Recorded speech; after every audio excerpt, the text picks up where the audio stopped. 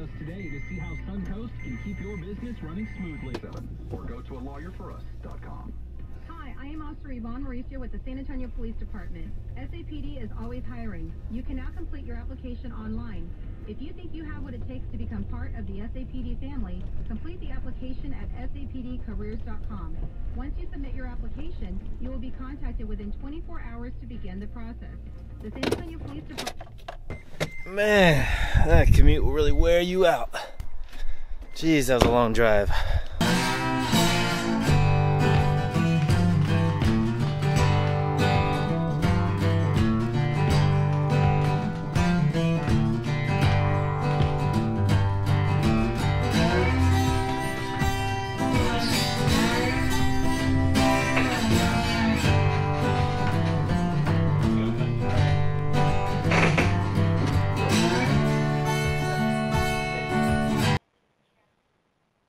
I already have life insurance.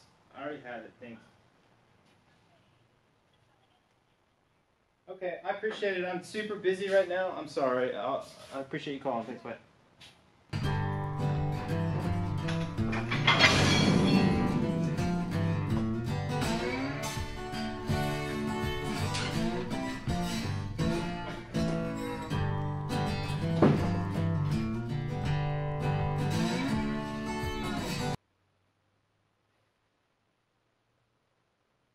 What this is, if you're wondering, it's called a wide belt sander. This is an old machine. It's about 20 years old. Finally got it in place. I had a bunch of footage of that process, but I lost that footage, so that's gone.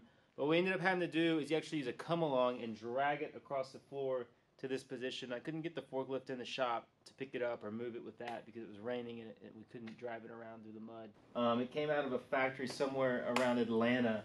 And I recently purchased this.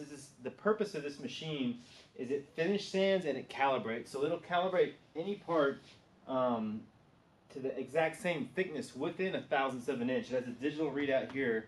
And it also will sand the parts and have them almost ready for finish as they come out of the machine. So how it works is you've got a feed belt here. You feed the part in this way. Inside the machine is a big sanding belt. You can change the grits out, and that actually sands the piece. And that's pretty much it. You're going to get to see this thing in action on this video as we build this dining room table. We'll be running parts through it. I'm excited to have it. It's going to really speed up our production in the shop, and that's always a good thing. So I'll be shooting a shop tour hopefully soon, hopefully this month, going through the shop and explaining the equipment, so you'll get to learn more about it there. Well, that's pretty much it.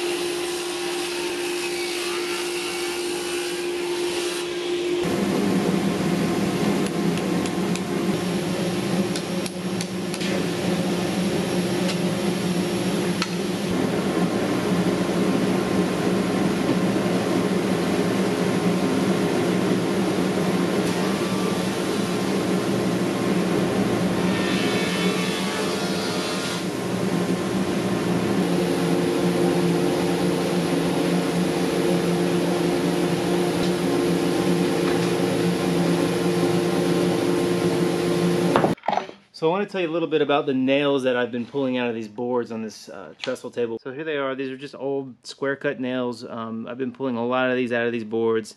And the cool thing about finding these is they actually help date the material. In order for them to be using these boards in the 1800s to build structures, they had to have been milled out of trees that had growing maybe in the 1700s or in the early 1800s. So that's what's so cool about finding this stuff, is it really gives some history and some a timeline to the material.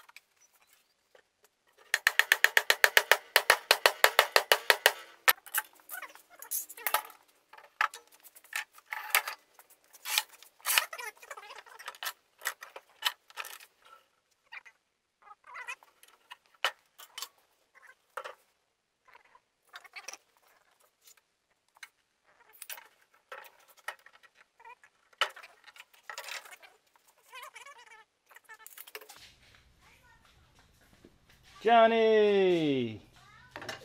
What's up, dude? You got a flower? Emily, say hi to everybody on YouTube. Let's go do that. Hey, June!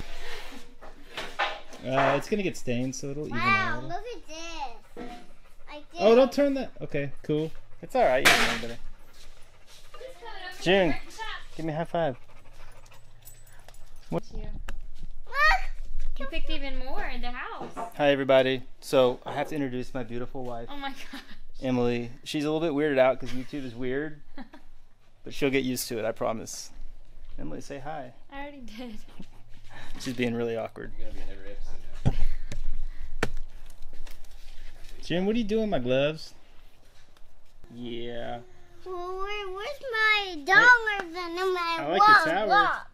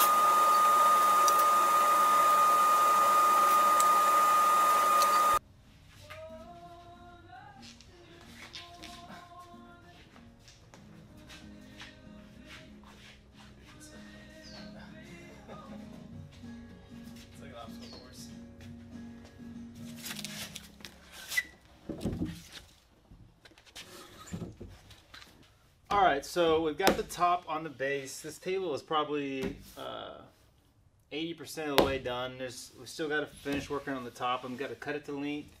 I really like how it came out. You know, it's a big, kind of bulky, heavy design. The client was going for kind of a farmhouse feel, so I think we achieved that. The wood itself really speaks. It's cool old reclaimed wood. You can see the nail holes in the top and nail holes in the base. I tried to incorporate all that and let it stand out.